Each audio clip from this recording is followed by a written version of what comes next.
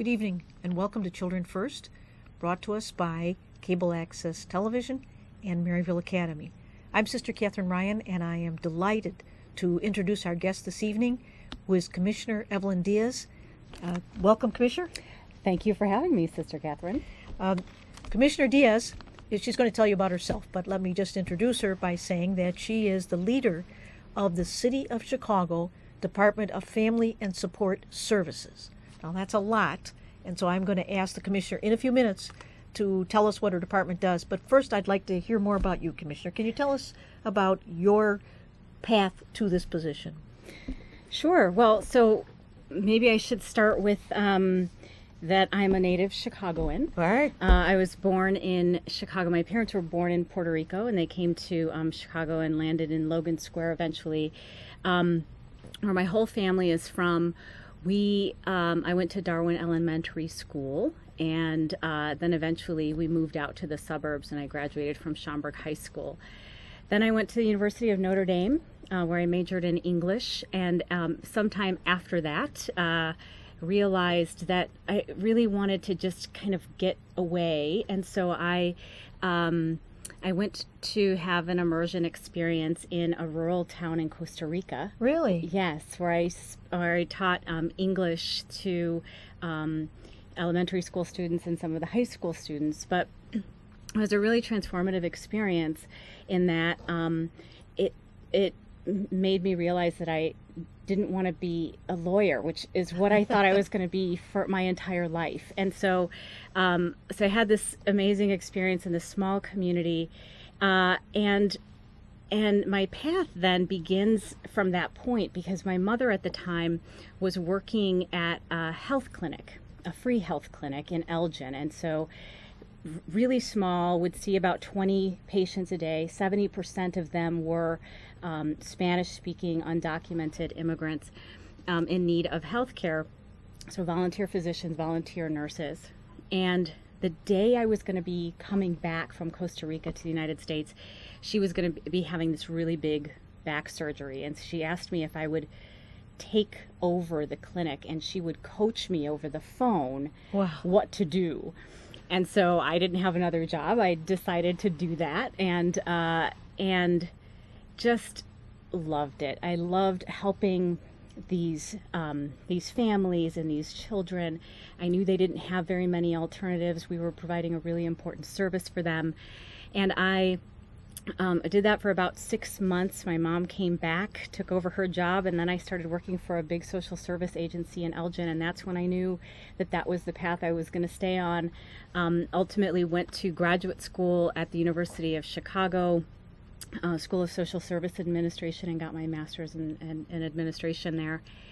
And then I worked for Alderman Helen Schiller in the 46th Ward. Oh, the Uptown. Yes. Uptown. I did some community organizing there, worked on some of her domestic violence and homeless issues.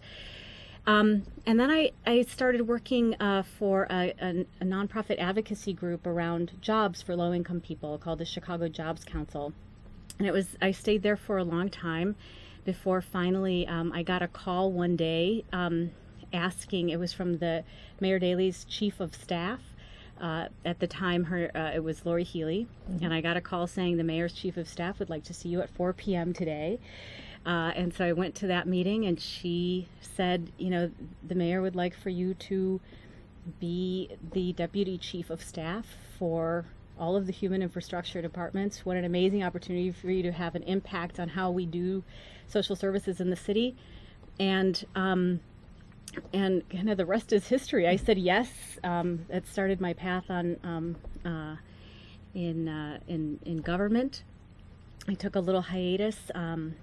Mayor Daley retired. Mayor Manuel comes in, and I got recruited to come run the Department of Family and Support Services under the new administration. So you're working for your second mayor in Chicago. I am. And I'm sure you see some similarities and some differences, yes. But both dedicated to providing these kinds of services to families. Both very dedicated, inspirationally so. So now, Commissioner, you've brought us up to the time of your coming into the Department of Family and Support Services. When did you begin as the director, the commissioner? Well, I started with the Emmanuel With Mayor, all right? the administration. So on Inauguration Day, we went to the inauguration ceremony, and then all of the new commissioners went to their new roles that same day. So you're a veteran now. Yes. And 17, 18 months. Can you tell our viewers, what is the department's mission? So we exist to improve the lives of Chicagoans, especially those who are most vulnerable from birth through the senior years. So our department, a lot of people aren't aware that our department has in it a lot of what used to be former departments: children's services, youth services, domestic violence, homelessness, human services, senior services, and workforce development are all now in this one department. So we manage about $350 million worth of mostly federal and state grants, and we put that out on the streets to provide services to Chicagoans, about 330,000 each year. Well, I think we want to ask you more about these programs. If I may, since this is Domestic Violence Awareness Month, how about starting with the programs you have to prevent or help victims of domestic violence? Great. Thanks so much for teeing that up. It is Domestic Violence Awareness Month, and it's a month where we want to raise awareness of the help that's available through the city's domestic violence helpline, which is 1-877-2END-DV. And so one of the things that we've been talking about during this month, in addition to raising awareness of the helpline, is the fact that our domestic violence helplines field about 30,000 calls each year. And this year we have seen a slight uptick in the number of calls we're receiving on that. We're also aware that the Chicago Police Department has seen a small uptick in the number of domestic violence related calls. And we also have seen an uptick in domestic violence homicides to date this year compared to this point in time last year. So in response to that, we're seeing this trend. We're responding to it pretty aggressively. The mayor, in his recent budget address, announced that our department in 2013 is going to be offering 3,000 additional domestic violence victims with services. Those are case management services and court advocacy services to help women get orders of protection. We're also going to be expanding our supervised visitation and safe exchange programs. This is the place where custodial and non-custodial parents take kids to do their visitation without the domestic violence victim having to confront or be in the same place with her abuser. So it's a really important kind of neutral, safe haven that we created, and we're going to expand that to be able to provide services to 100 more families this year. So those are two big things happening in 2013, but also because we know that some of our domestic violence community or delegate agencies or our community-based organizations that are providing services to domestic violence victims, because we know that they haven't been able to maintain their crisis staff on a 24-hour basis, we've opened up our helpline, which is a 24-hour helpline, and we've said instead of just doing information and referral, we're now going to also provide crisis counseling around the clock. So we've expanded the service of our helpline to also be now provide crisis service. So that's just a few of the things that we've been doing to respond to domestic violence. We've applied for federal grants for domestic violence homicide prevention. There are some other interesting things that we're doing to try to make it easier for our agencies to focus on their work and not on administrative paperwork, things like that. Well, especially in these economic times when maybe some other agencies have to cut back on their services, it's heartening to know that you're increasing the services. Can you give us that number again for any of our viewers who might need that number? Absolutely. It's 1-877-2END-DV. That's TOEND-DV. And if that seems like, you didn't have a piece of paper or a pen, one of the, you can just call 311 and just say you want the domestic violence helpline, and 311 can connect you. But once again, that number is 1-877-2END-DV.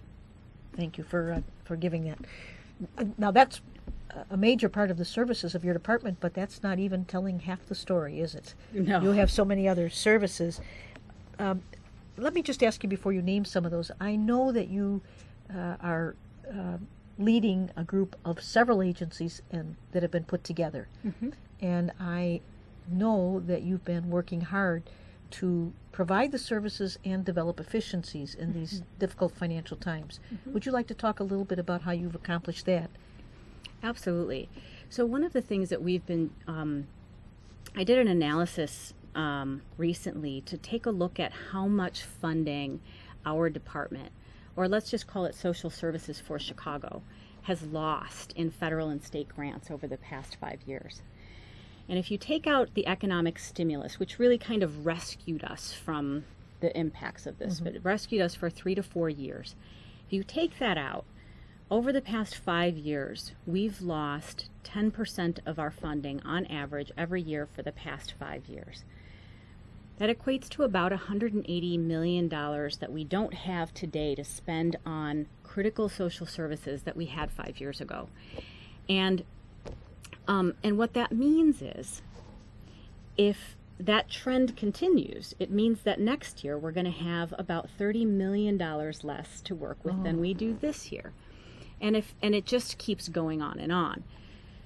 So given that that's the reality that we're living into, we've really had to take a look in our department and ask ourselves if our first priority is to make sure that we keep services going, that we keep them at least level, we don't lose shelter beds, that we're able to continue serving as many meals to frail and homebound seniors, things like that. If that's our first priority, which it is, what can we do, even though we're getting funding cuts, to make sure that we keep those services level? And what that means is we're going to have to get really efficient about how we deliver services. And so a couple of examples. This year, one of the things that we did was we figured out that one of the services we provide, we call it Human Services Mobile Outreach, a team in vans that transports homeless to shelters, that delivers food boxes to people who are homebound. That is our 24-hour transportation service during extreme heat and cold emergencies. That service was costing us a lot of money, and that if we had Catholic Charities, for example, if we had a nonprofit perform the same service, we could save a lot of money, and that by saving that money, we could invest it in some of these programs that were being threatened by cuts. And so we pursued that, and on October 1st, we effected a transition from our doing it to Catholic Charities performing the function. We were able to save $1.7 million in doing that, which we then plowed into homeless services primarily. We were able to, we're going to be investing in 100 new shelter beds for youth, and that's going to help us serve 1,400 homeless youth in the city. We're also opening 3 regional daytime centers for homeless youth.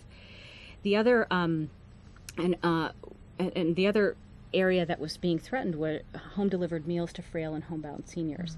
And so we were able to save what was going to be cut and essentially save 75,000 meals for seniors.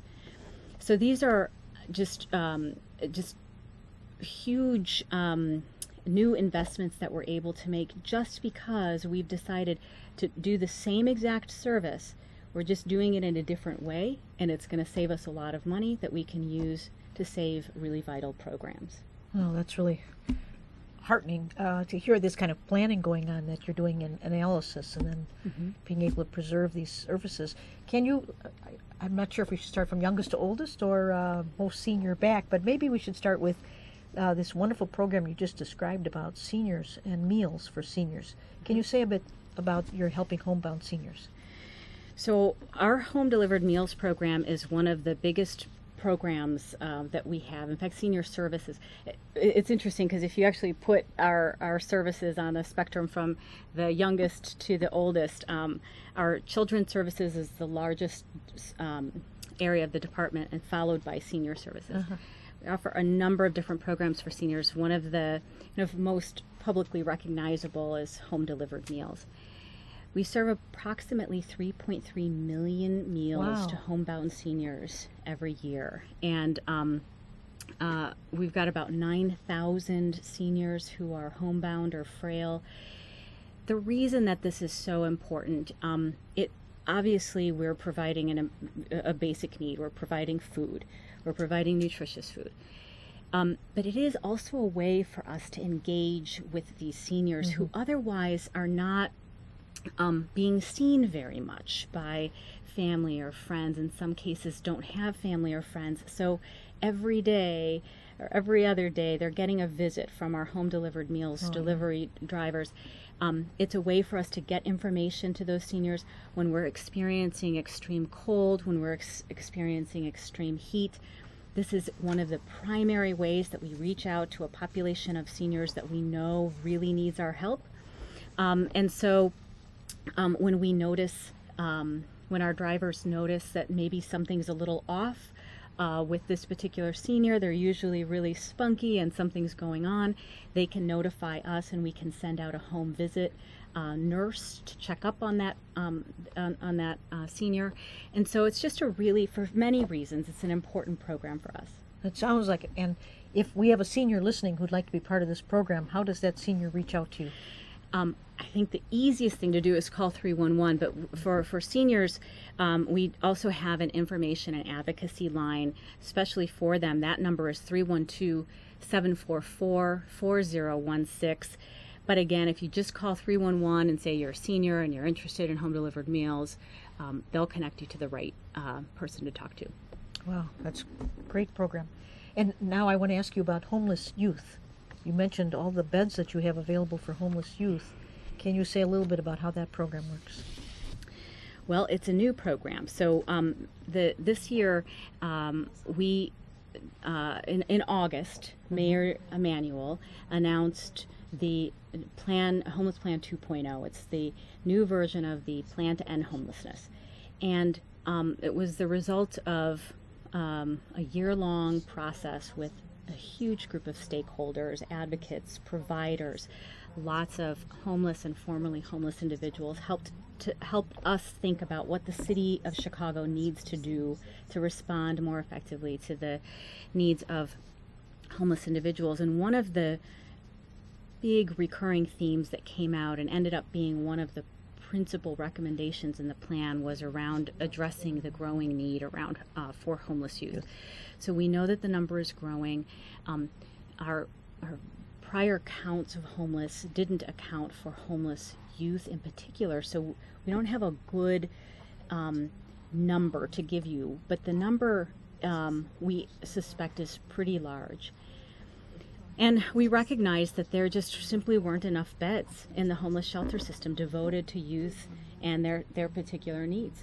And so it was recommended that the city, over the course of the plan, which is a 7-year plan, invest more in beds for homeless youth. And so the mayor took that challenge and said, okay, we're going to invest $2.5 million to increase services to the homeless in a couple of areas. One is adding 100 beds to the city's youth shelter system.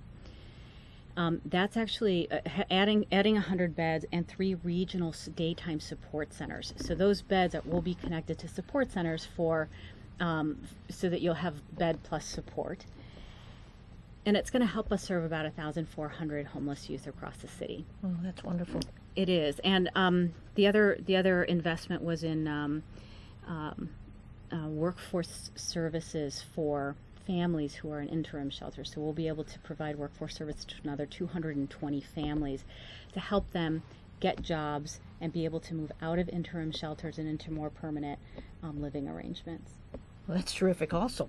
Yes. There's a lot of projects here. I don't want to forget, though, to ask you about the little ones, your early childhood program. Yes. So early childhood, as I said earlier, is one of the biggest programs that we have in the department, and it was made that much bigger recently. The mayor announced a $30 million investment in early childhood expansion. So, so today we serve about 30,000 kids in early Head Start programs, which serve 0 to 3-year-olds, Head Start programs, which are 3 to 5-year-olds, child care programs, and summer nutrition. That's the sum total of our children's services.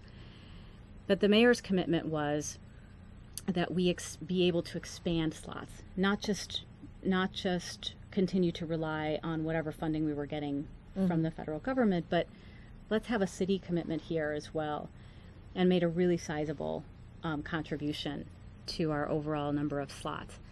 So what's really exciting in our early childhood division is, again, the mayor has really committed that we do everything we can to raise the quality of the education being provided to kids in this really important developmental time.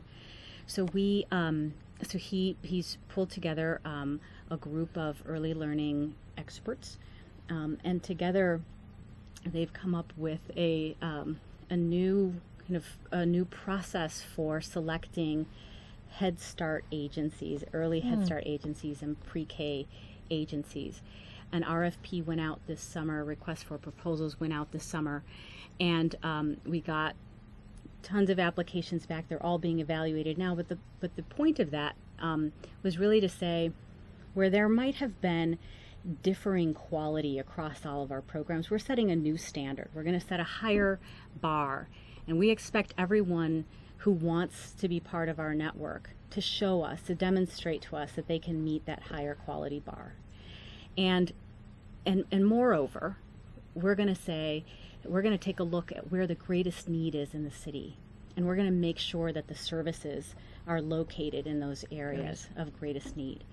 And so this whole process where we're recompeting these grants, and we're kind of hitting a reset button and increasing the quality of our programs, and then in addition to that, we have new money for an expansion of slots.